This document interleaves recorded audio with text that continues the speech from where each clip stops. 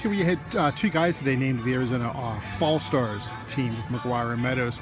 How big of pieces are those guys for this franchise moving forward? They'd be solid. Obviously, they got picked right after each other a couple years ago.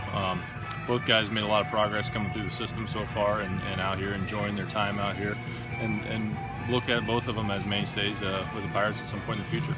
Two of the youngest guys in the Fall League, too. I think there's, excuse me, only 8 or 9 other 20-year-olds in the Fall League. How important is it for them to be able to excel at this stage of their lives, at this stage of their careers? Yeah, and I don't think it's much of excelling out here. It's more this experience and that environment. It's funny, I was looking at the rosters today.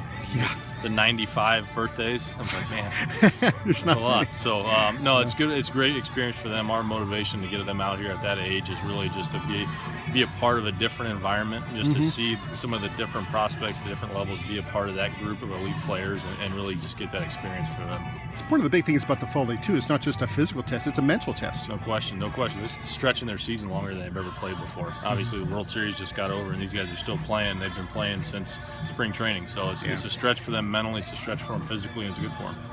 Shifting gears a little bit, Trevor Williams, not quite as young, he's 23.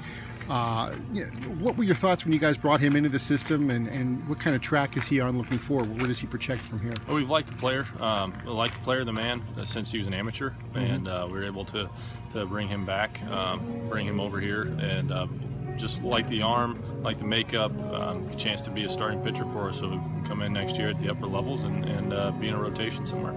He's a ground ball machine too, and that's pretty important for this franchise. Yeah, we like ground balls. Hey, thanks for your time, Larry. You got it.